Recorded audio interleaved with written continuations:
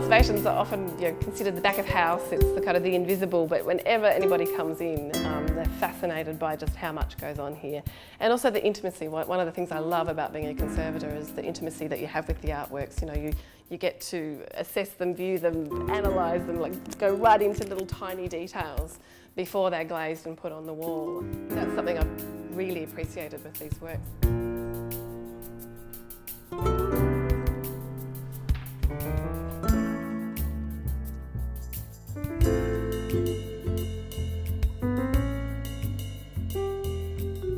I'm a paper conservator here at the Art Gallery of New South Wales. I began working here about close to 5 years ago. My connection with these drawings from Yirrkala actually began around then. My first task when I started working here was to prepare a group of Aboriginal paintings on paper for exhibition. I learnt that there was a whole gamut of drawings, paintings collected during anthropological research and expeditions to Central Australia and Arnhem Land that have just really not been on the art radar, on the gallery radar. Ronald and Catherine Burnt met through anthropology, met through their passion for anthropology. The Burnts wanted to collect bark paintings while they were in Yirrkala.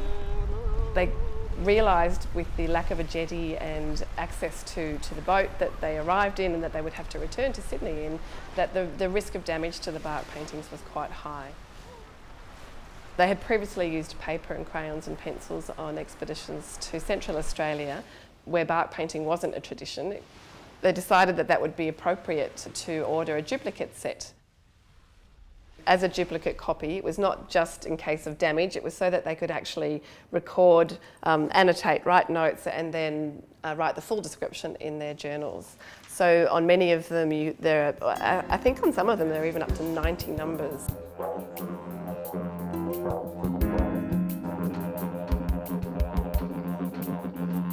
When I first saw the drawings, I went to visit the Burnt Museum in 2009 and I had never seen anything like it. I was utterly amazed, the size, the colour.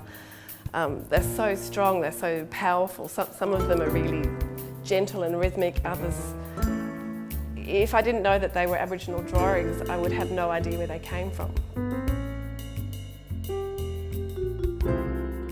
The works are actually in amazing condition. Probably partly because they were rolled for 40 years and then were under boards for 20 and they haven't been on display and haven't been accessed. The approach to conservation of the drawing collection is really quite simple. We'll be repairing edge tears, unfolding corners where they've been folded over through storage. So here we can see the effect of the paper being rolled for around 40 years and it actually kind of looks a bit like corrugated iron, doesn't it? We won't be trying to remove that, partly because it's such a massive task for the whole collection, but also it tells the story. It's another part of the story of the drawings.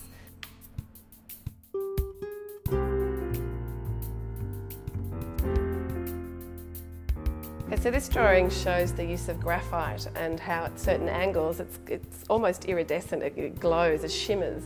It's really quite beautiful, but you need to look at them down at the ground level, which when they were drawing them, they would have actually got that effect.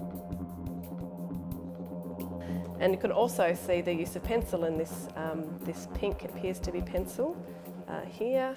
We believe the pencils came from the mission school. Pencil and chalk were also used in the drawings.